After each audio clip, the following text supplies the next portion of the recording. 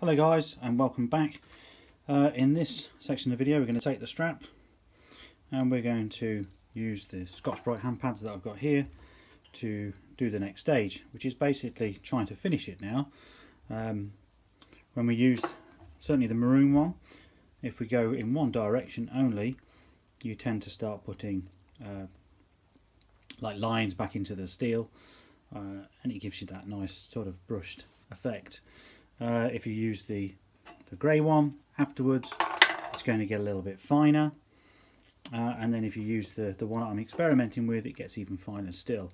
But because I want to just do the two-tone effect, where I'm going to want to have these little bits in the middle as a chrome type finish, I want to have the contrast, so I want to make sure that these are still, you know, fairly rough in many respects.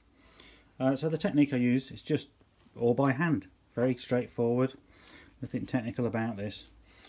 Now obviously this bracelet is curved, so I have two methods. I've got a bit when I put it on the table and do it, and I've got a bit where I do it in the hand. So I'll always start off in hand, just get my thumb a good purchase behind the cloth, offer it up, and what I'm doing is only rubbing one way. Okay, if we start rubbing in circles or we start rubbing in the opposite direction, you won't get the sort of effect that I'm trying to demonstrate here. Okay, so we're just going to rub that one like that. Doesn't take much at all. If you've done the prep works right to start with in the first part, the finishing bit is a lot easier and a lot more straightforward.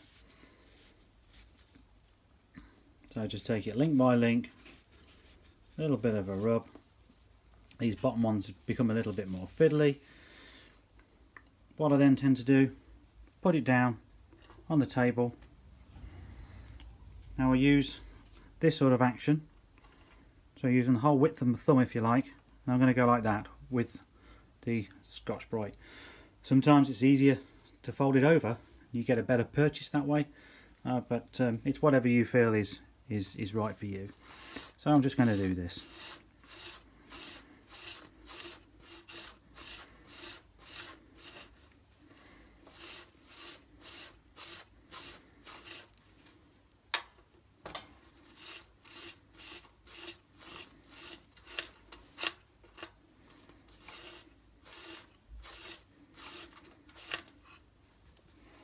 Okay, there we have it. Already it's looking quite shiny, but it does have these sort of lines in, but it's that sort of matte effect or brushed effect that I'm getting. So once we polish these up, you're going to get the contrast. It looks quite nice, and really all I'm trying to do is show you the different types of finishes you can achieve using the basic equipment that I've got here. Okay, so that's it on this bit. Look for the stills on the next section, and then we're going to go on to polishing the little bits.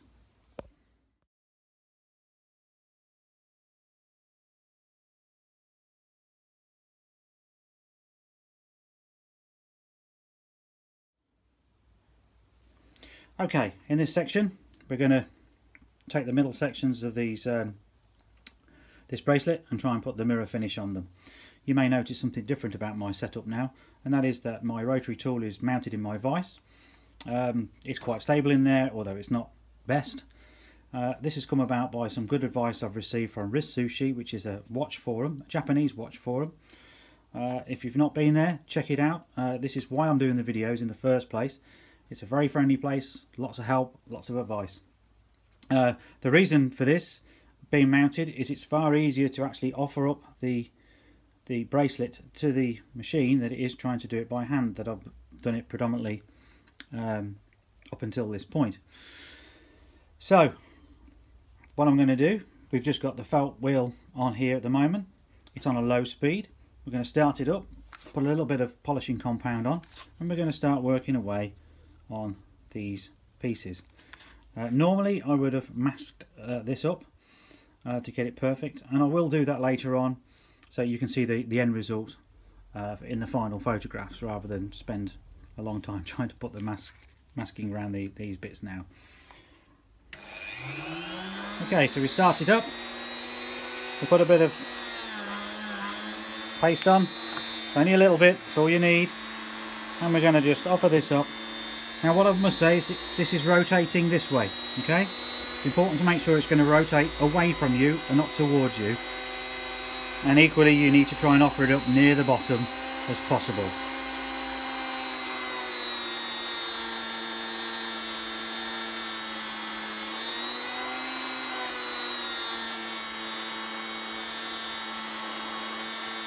And try not to keep too still, keep it moving all the time.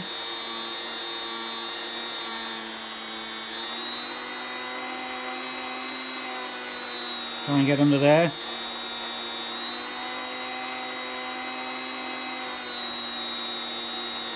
Certainly on the bits that are going to be visible.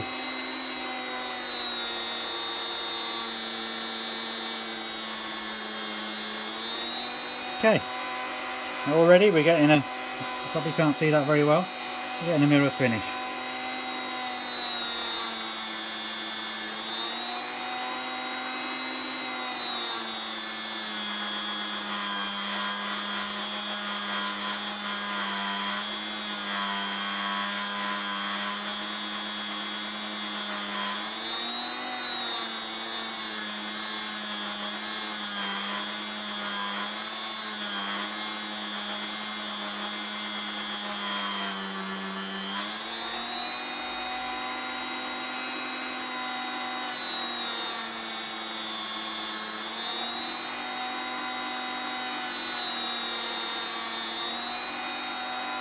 Okay, so already we're getting two. They're looking pretty reasonable, and I'm by no means finished yet. Now what we'd normally do is I'd go over with the blue one, and then I'd use the white one, which is a fine. Now ideally, really, you should change your felt bob, but if you haven't bought many like I haven't, I just dress it up with this.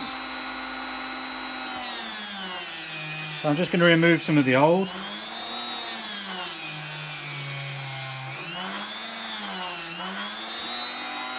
We'll put a little bit of white on. Again, just a bleb like that, that's all you need. Repeat the process.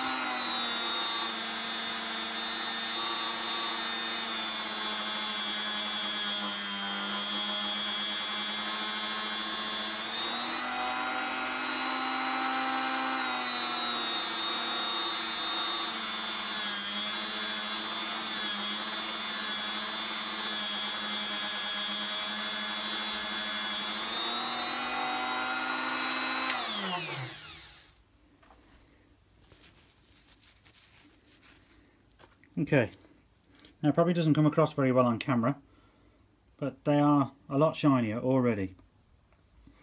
Now what I will do is I'll finish all these off and make it look pretty, and then take a photo of it so you can see it at the end, the final result. The one other thing that I would have shown you, well I will show you now, is just the cotton. So it's like one of these. This is just a used one. Normally you'd go over that just to polish it up at the very end, a final flash. And really what you want to try and be doing is cleaning the bracelet between things. So I would normally now put this in my ultrasonic, clean it up, and then come back and offer it. Any remaining grit that's in there could come out, certainly in the last passes that you're doing, and again scratch it, and you don't really want that. So the cotton one, it's very soft. It's just going to polish it, it's going to make it shine a little bit more, that's all.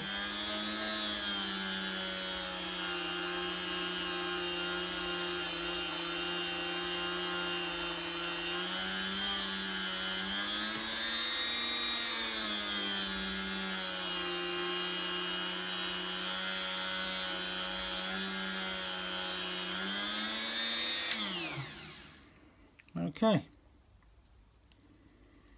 So it's come a long way already since the days of it being gold, and then once I finish with it, it'll look really good, I think. And that's it really. This is how I do it. I don't mean that this is the way it should be done. It's just the way I've taught myself. I get good results, or results that I'm happy with. And perhaps I'm not using the right techniques or the most professional techniques, but it's how to do it nice and cheaply if you want to have a go. This thing costs £20 in UK money. These are only £2 or £3 a bar. The other peripherals are not much at all. And if you're into sort of vintage Seicos like I am, they generally come and they're a little bit worn out, and it's nice to have a go, certainly if they're cheap enough. So if you do want to attempt some of this, then perhaps buy or take one of your cheaper watches and have a go. Anybody can do this. It doesn't take much, just a steady hand and a procedure. You've got to think that you've got to use the grade, so start off rough, go down smoother and smoother and smoother. That way you will get the best results.